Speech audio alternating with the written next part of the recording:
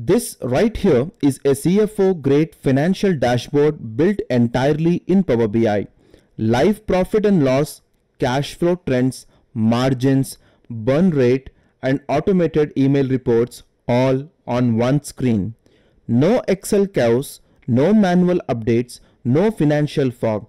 By the end of this video, you will know exactly how to build this step by step from scratch.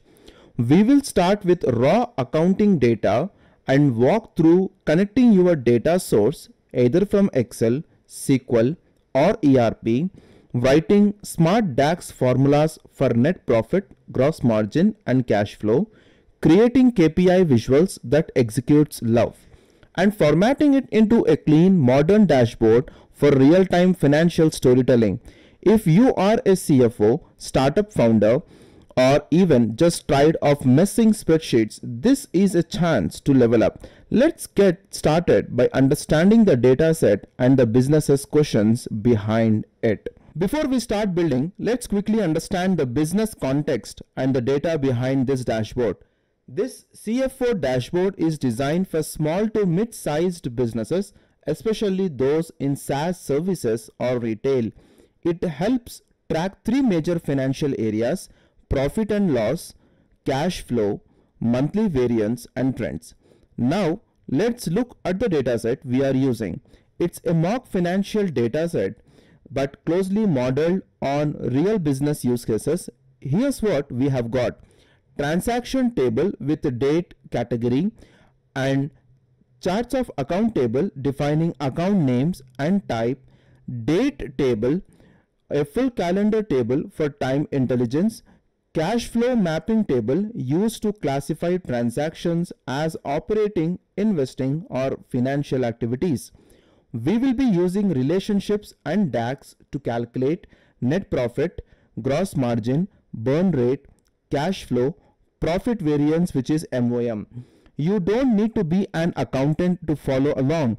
Everything will be built visually and explained clearly step by step. Let's head to Power BI and start setting up our model. Alright, now let's move to Power BI and set up our data model. This is a one-time setup that makes your dashboard dynamic and intelligent. We will load all four tables: transaction, chart of accounts, date and cash flow mapping. These all are clean, structured Excel sheets that mimic real-world accounting systems. Now let's go into the model view. We will connect the tables where the account column under the transaction table is connecting with the chart of accounts under the account column, and the date column in the transactions table is connecting with the date column in the date table, and the account column in the transaction table is getting mapped with the cash flow mapping table with the account column. Make sure auto date and time is turned off in Power BI settings. Validate the relationships where we use the manage relationship window to ensure the cardinality is correct. Cross filter direction should generally be single.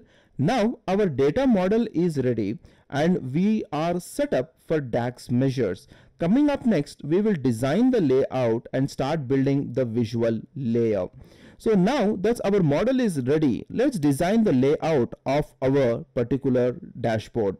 This layout will focus on clarity, executive reliability, readability, and storytelling.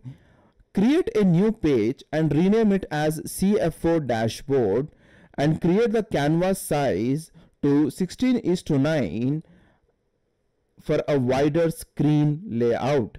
So step 1, add a header section. We use a text box to add a title: CFO Financial Overview.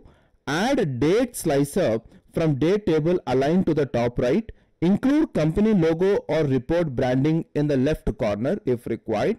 In the step 2, create the KPI card rows with net profit, gross margin, burn rate and cash flow total. In the step 3, we add the trend visuals with the bar chart, monthly profit or loss comparison, with a line chart, cash flow trend over time, and the stacked bar chart, cash inflows versus outflow.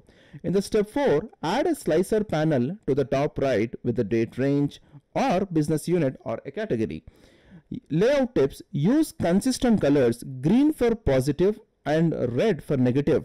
Align the visuals using grid lines for cleaner design. Keep padding and spacing even across the visuals. Once the layout is ready, we will move into writing the DAX measures for each KPI.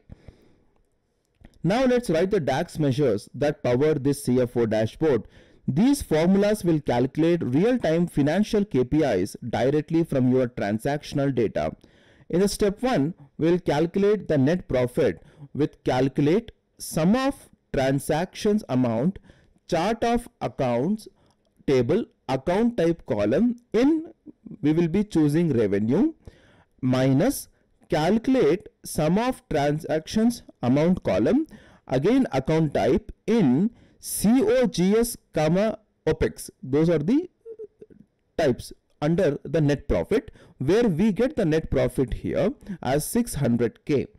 So in the step 2, we calculate the gross margin percentage, where we divide the gross profit with the revenue, and to calculate gross profit we have revenue minus COGS, and we have the revenue as calculate sum of amount column comma amount account, which is revenue. That's where we get gross revenue, and under the gross margin we calculate gross profit comma revenue. In step 3, we calculate the burn rate with the monthly average. So here we are using average X of values, date, month column. We calculate it with sum of amount column with treat as OPEX. Under the chart of accounts table, we are choosing the column called account type. So here we will get the burn rate. Now in the step 4, we will go and calculate cash flow by category. So here we have the calculate sum of amount column, user relationship. We are choosing the DAX function. So account column from transaction table with the account column in the cash flow mapping table. That's where we go with the cash flow as value as 200k. In step 5, we will go and calculate the profit MOM, month over month percent. So where we divide the net profit minus calculate of net profit. We are writing the DAX function date add, date column minus 1 month, that's the interval, calculate net profit comma date add. We are adding the date add DAX function. So date column minus 1 month. So that's where we go with the profit MOM. Now place these measures into these visuals. Use tooltips to show formulas or values. Keep formatting consistent, especially for percentage and currency measures. Now that all the visuals and measures are in place, let's bring this dashboard to life with real-time interactivity and what-if analysis. So interactivity with slicers. Use the date range slicer to view monthly and quarterly performance. Apply a business unit slicer to filter profit and loss and cash flow per department. Add a category slicer with revenue, COGS, OPEX to deep dive into cost structure. Drill through to detailed pages. We can even add a button with insert buttons. We can add a blank button with view details to create a drill through page for profit and loss breakdown.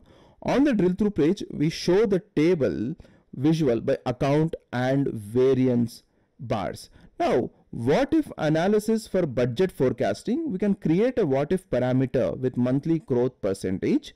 So we use a particular measure here. We go with the new measure and it is forecasted revenue. Forecasted revenue equal to revenue measure that we have calculated multiply by 1 plus revenue growth parameter that we choose, 1 plus revenue growth parameter with the revenue growth value. Show the projected profit and loss based on user selected growth rate.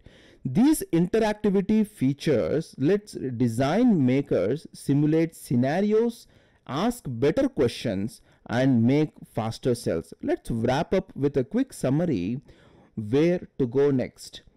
Great job! You have now built a complete CFO dashboard in a Power BI that tracks net profit, gross margin, and burn rate, visualizes cash flow trends and breakdowns, offers real-time slicers and what-if forecasting. This is the kind of report that saves time, increases decision confidence, and builds trust with the stakeholders. Recap of what you built: a structured data model using transactions, account, and time, executive visuals with KPI cards, trends, and cash flow breakdowns, smart DAX formulas that power every insight, export and share options, use publish to web for secure cloud sharing, schedule email delivery to CFOs using Power BI service, export PDF snapshots for board meetings. Bonus tips with the mobile layout: don't forget to create a mobile view so CFOs can check KPIs on the go. Thank you for watching. If you found this helpful, and please drop a like and comment what dashboard you want next. Thank you for choosing KnowHow Academy as your source for IT knowledge. We are always here to help you to navigate the tech world. If you have any questions, do not hesitate to reach out. It's been a pleasure sharing this information with you. Stay curious and keep learning.